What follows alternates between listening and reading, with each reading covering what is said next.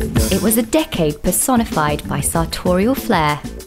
From cut to creativity, there are some standout trends that truly defined the 1970s.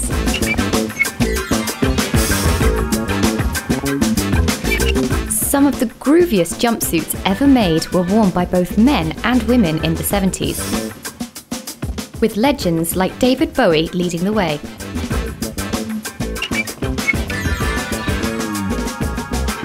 Bell-bottoms, or flares, were the ultimate statement piece, made popular by the likes of Abba, Cher, and even Michael Jackson. When it came to flares, the frillier, wider, and altogether more outrageous, the better. The miniskirts of the swinging 60s were old news in comparison to the transparent clothing movement pioneered in the 70s by the likes of Ossie Clark and Yves Saint Laurent. Wearing a see-through dress with no undergarments was certainly a statement. And this 70s model showed us that with any sheer garment, the most important accessory was a sassy attitude.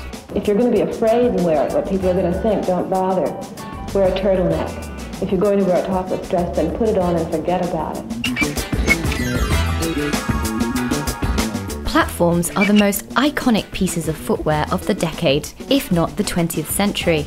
This glam rock footwear encouraged gender politics after both men and women chose to wear the height-boosting shoes. Gone are the pre-lib days when you would be 2 or 3 inches taller than your girlfriend. Well, now, Mr. Figgin's shoe shops are striking a blow for men's lib by introducing a shoe with a 5-inch cork sole, which will enable you to regain your rightful place. And whilst attitudes have shifted since then, there's one unmistakable look that has barely changed since it came screaming into the limelight in the 1970s.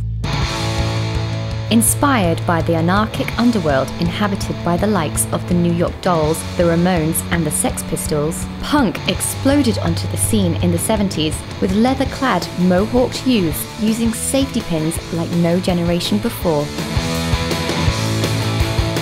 Perhaps the biggest testament to the 1970s fashion is the way it's continued to inspire us, even decades later.